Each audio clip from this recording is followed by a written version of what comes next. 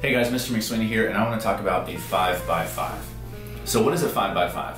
Basically, it's a short video of 5 clips that are 5 seconds long.